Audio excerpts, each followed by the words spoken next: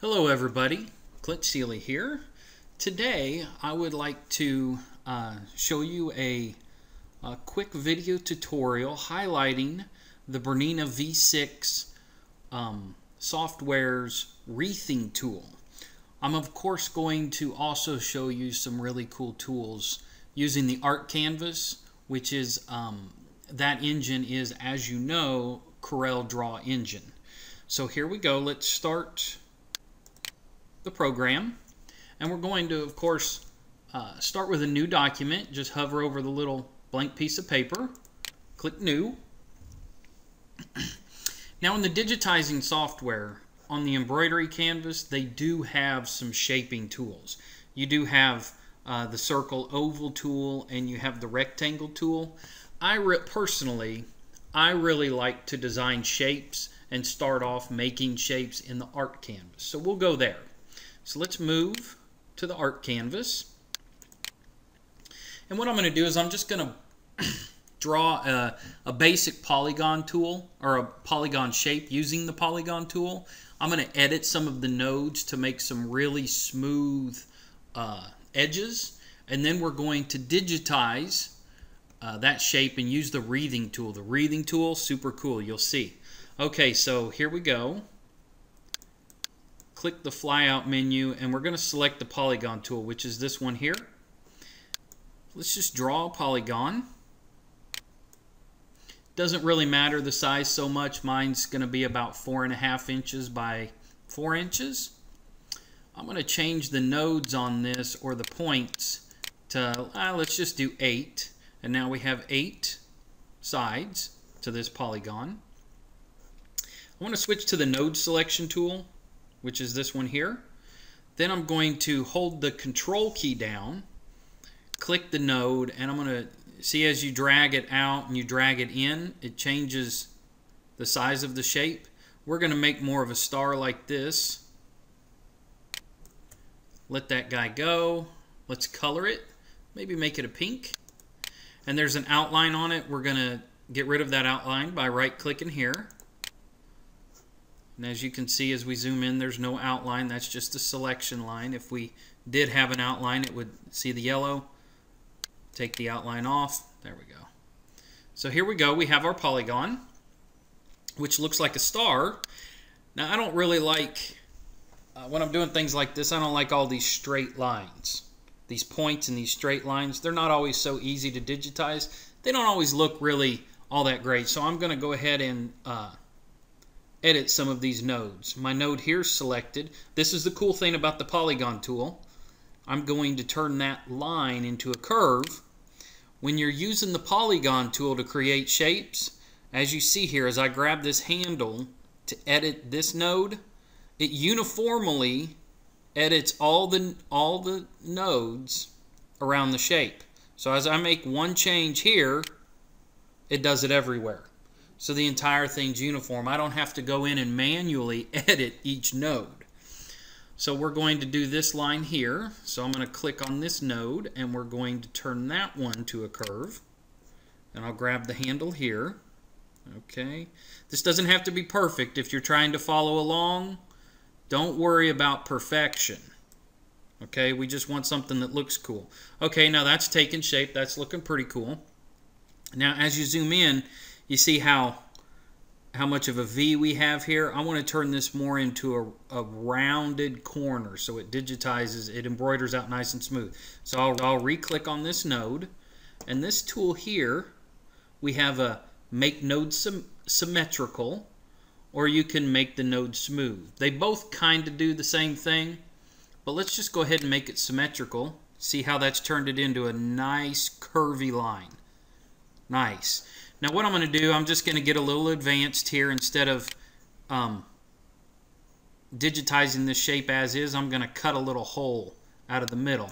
We're going to use the, let's use the ellipse tool. And I'm just going to draw a circle. Now to make sure that these are both centered correctly, I'm going to select the first shape, the polygon shape, hit P on the keyboard, and as you know, that centers it in the document. Select my circle that I just drew, hit P, and now everything's centered and lined up. I'm going to color my circle yellow, disable the outline, back into my object manager here. And you can see now I've got two shapes. I have an ellipse and I have a polygon. What I want to do is I'm going to lasso, or I'm going to select, just using the selection tool and drawing this dotted line like this. That'll get both, as you see here, both elements are selected. I'm going to then use one of my shaping tools. I believe I'll use the trim. Okay, that's the intersect. Let's see, that's the simplify. That's the trim. Use the trim tool, and that should cut out a hole, as you can see here. When I move the yellow circle, that'll cut a hole right out of the middle. This is just background. There's no shape here. I'm just going to delete the ellipse. Our curve here, or our polygon that we started off with, is selected. So I'm now just going to auto digitize. Let's convert to embroidery. Oop, hit backspace. It was supposed to be selected. Let's make sure it's selected. Convert to embroidery. Oh, there we go. Sorry about that. And now we have a nice, neat shape. This might not be exactly the shape that you would digitize, but you get the idea. Now we're going to do some things with the shape to make it look nice. These are some things that you might do. I'm going to go ahead and resize it a little bit so it's a little more manageable. Then I'm going to zoom in on this guy. First thing I'm going to do is I'm going to put an outline, a nice satin stitch outline around the outside of this shape using the outline design tool. Click on that. Okay, offset 0, outline count 1, and we want the satin stitch. Boom, there we go. Now in this particular case, I want my outline and I want my design to be the same color. So I'm going to make sure that I have my outline selected, change that color so it matches up. The other thing that I want to do is later I'm going to link these two together. I'm going to group these two elements, but for now I don't want all of this fill stitch here.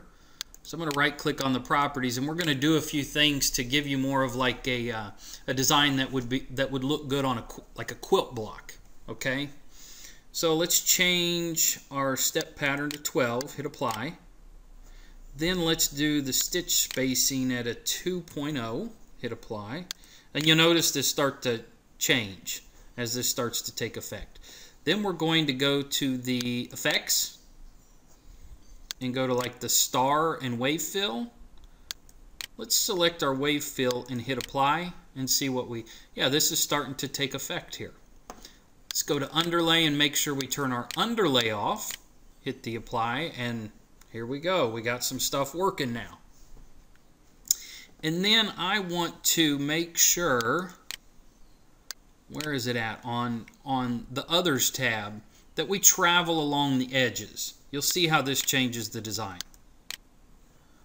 Now we have a cleaner design, a more uniform look. Let's make sure, what else are we missing anything here? You know, this looks pretty good, so let's hit OK. Now you have a design starting to take effect. That looks pretty good. Now, as you know, you can spend a lot more time, and I encourage you to go around and experiment with all of those different properties. But for now, that's good. I want a design in the middle here, kind of like maybe it's a flower. So we're going to go ahead and draw a circle. Select your circle tool. Let's just draw a little circle. Maybe like so. Hit our enter button. And I'm going to make this guy yellow. Let's make him yellow. Okay. And I'm going to zoom in. Let's just place that shape right in the middle there. You might have to stretch it a little bit. Actually, let's make it a little bit smaller because I'm going to put a satin stitch around this too. It doesn't have to line up perfect for my demonstration here, but you get the idea. So we'll zoom back out. And our new circle shape is selected. Let's outline that one too. Hit OK. There. It's blue. This clashes. So let's go ahead and make this. I think if we make this pink too, that would look good. Oop. Make sure it's selected. And change the color on that. Oh, that's looking pretty good. I think that looks pretty good.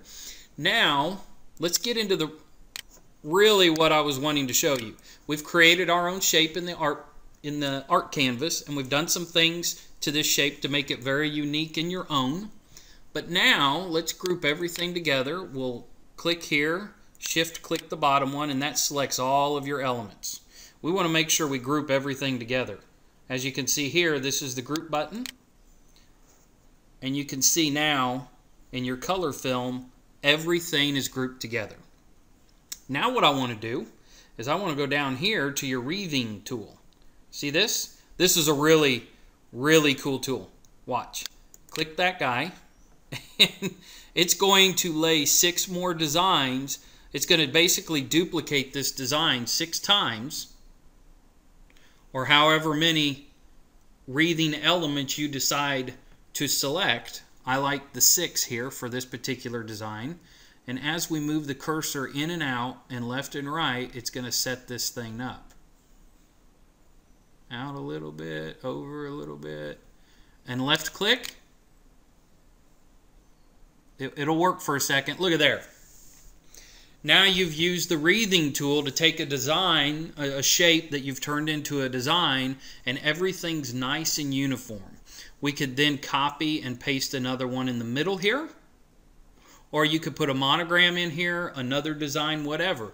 Now, everything's selected, and you're seeing it's not fitting in the hoop. Now, this is a large oval hoop. If you wanted it to fit in the large oval, we'll just click here and drag the size of this design down. A little more. And as we're dragging it down, that's going to get it inside the hoop. Yeah, see, there you go. Getting there. Isn't that cool? Well, thank you for watching my tutorial. You can go to my website for more information, for more video tutorials, and links to some of my other websites. That's about.me/Clint Seeley. Thank you for watching.